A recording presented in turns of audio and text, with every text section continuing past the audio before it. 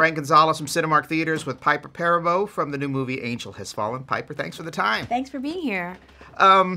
You're jumping into this franchise as Leah Banning, Mike's wife, the wife of your acting partner, I guess, is Gerard Butler. Yeah.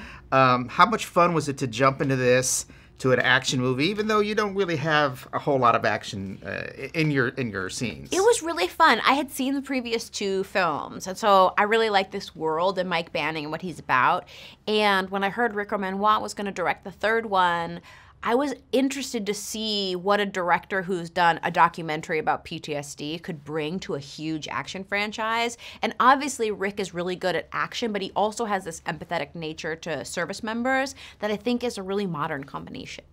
So working with Gerard, how was that for you as an actress to be able to kind of develop a camaraderie with him? He's a really fun person to act with. He's really serious, and he knows the franchise well, obviously, and he's really good at action, obviously. But he's also just sort of a good-natured, nice person. And in the sort of crazy world of movies, it's nice to be around people that like to be at work. Nick Nolte, you get the chance to act with him. Now Yeah. that's a titan. I was really nervous. I'm a fan of his, and so the first day we worked together, I was pretty nervous, but I don't know if you've interviewed him yet, but he's really like a grounded, normal guy. I don't know. It was pretty great. Now, one of the things I guess that was probably the most challenging for you is having to work with a child. And in this case, you're working with a crying child. What kind of challenges does that bring? I'll say, like, for me, I mean, I wasn't intimidated, except that she was going to maybe steal the scene out from under me. But what was funny was one of the scenes that I have with Nick, she's crying her head off, Aunt Maisie, and I could tell that Nick was afraid, which was so funny because Nick Nolte is so tough and cool, and like I would want him in any bar fight. But as soon as the baby was crying, he was like, "Oh no."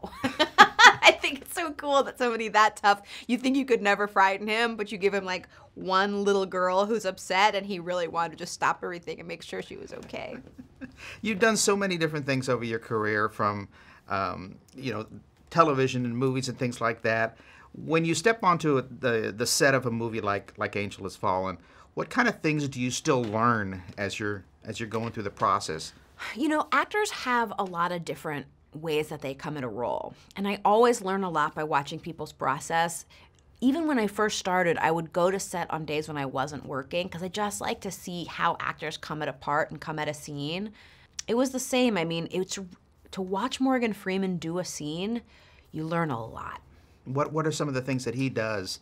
He has a sort of regal bearing, and also his voice is so warm and deep that he can move slower in a scene because he's so powerful. And so when you watch him block a scene, he's in no rush, and he commands this kind of gravitas by sort of the center note of his voice. It's interesting to watch him block a scene. Did you find the same thing with Nick Nolte, or he has his own way about it? No, Nick is like sort of, he's very in the moment. He's almost sort of shimmering, and you don't quite know what's going to happen, but I think that allows for a certain level of violence in his work because you're unprepared for what could happen next. Well, it sounds like you had a great time making the movie. I did. I know Cinemark customers will have a great time watching it on August the 23rd. Thanks, Piper. Thanks so much.